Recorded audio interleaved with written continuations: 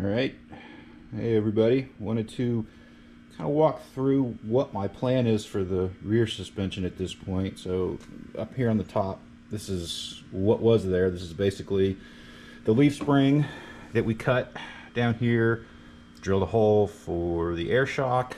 This is the block for the lowering kit.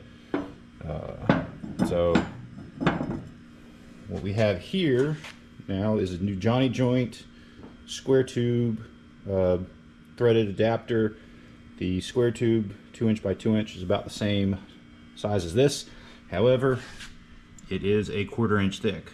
Completely overkill, but this is made for a 1.5 inch thick shaft, and I wanted a 2" by 2" exterior, so went with 1/4 inch thick. Like I said, way overkill for a golf cart, very heavy, but that's what I went. Got the jam nut here for once we get everything put together, but the plan is we have this welded by a friend, and we are going to, once it's all welded, screw this in, kind of figure out the length, and then what we're going to do is we're going to cut the back off of this so that it's about the same length, you know, from the eye to the end, and then we will take and cut at an angle. So kind of like here, we'll cut at an angle on the bar, and I'll show this to you all when it's done before I put it in. Also, we will take this off, we'll unbolt that, and we'll bolt it onto here, as well as drilling a hole through the bottom so that the axle will seat into the square tubing like it's supposed to. I might have to grind down the inner part of the edge just to clear the shock, but we'll cross that bridge when we get to it. Like I said, I'll show you what it looks like before I put it in when I'm done cutting and drilling. All right, here we go. Get ready to put them back in. Here's the stripped out cut leaf spring. This is the completed lower two-link piece. Jam nut, move the dowel from here onto here, drill this out back here for the shock mount. Same thing on that side. Once we get the other side out, I'll move the dowel over. Didn't want to have both sides unbolted at the same time. I was afraid something might happen, so just doing one side at a time. We'll see how it goes. Like I told you all before, this has been a multi-day filming experience, so if I show you anything I've already shown you, I apologize. So I guess we'll start here from the front. We've got the Johnny joints mounted up in here with M12 bolts. You can see the jam nut.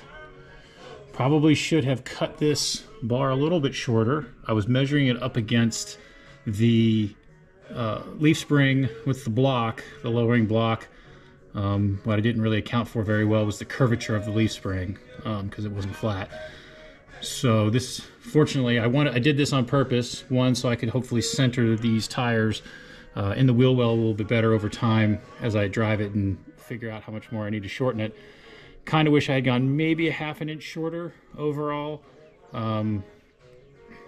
But yeah, that's where we're at with those. You can see down here, we taper down, and you see the shock bolt is not in line with the shock.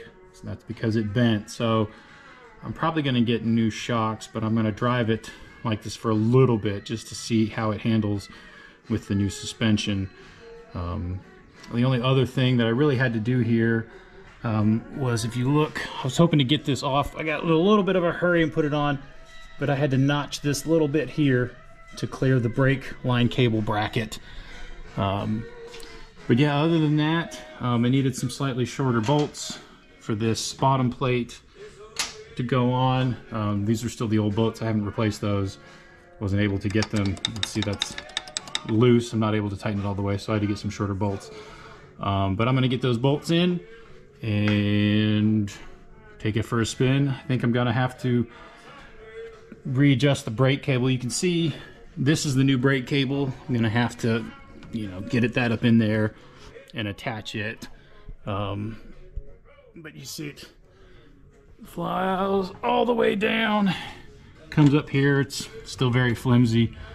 because it is intended for the shuttle cart. But everything clears. I just need to get it zip tied enough out of the way so that I don't drag it along the ground or run it over. So we'll check back in later with more updates. We are back again. Like I said, I don't know how many times I'm going to repeat the same thing over and over again. Looking up underneath here, I figured for anybody following along, I would take some measurements real quick. I did get a chance to drive yesterday. After I got everything bolted together, I didn't film. I'm going to try and film later this weekend. But I thought I'd take some measurements just for anyone following along at home wanting to do this themselves. I'll say the test drive went absolutely fantastic.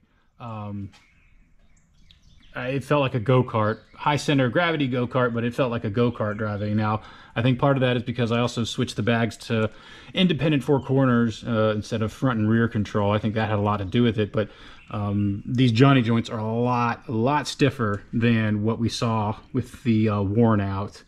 You can see here, I still got it sitting there, this worn out, rubber bushing from the leaf springs. So let me take a couple of measurements here. I don't know how well that looks. Let's see. What are we pointing at? Hopefully you can see. I'll talk through it. But from the center of the eye here to about where the eye is, or the dowel is for the axle, is about 13¼ inches. And the hole for the air shock is about 18½ inches. That's from the center line of the Johnny joint bolt. So you can tell. I think if you're going to do this, you might want to cut it a little bit shorter than I did. At least the overall block. You see here, I've only got, I don't know, 3/4 inch, an inch worth of thread left to tighten this up if I want to move it forward, which is probably more than enough that I need, given where the wheels are sitting when this is down. I'll try to take a picture of that before I go for my next drive. But yeah, no, super happy. Like I said, it was like driving a go-kart when I went out for my first drive. Super responsive in handling. Didn't feel like any of the body roll that I used to feel. Very comfortable driving it at speed now. So yeah, so that was fantastic. All right, I wanted to walk you through the latest. A lot of the parts are off. I'm getting ready for the new body. I think I'm going to do a new body in the back. Rear tail lights were crooked.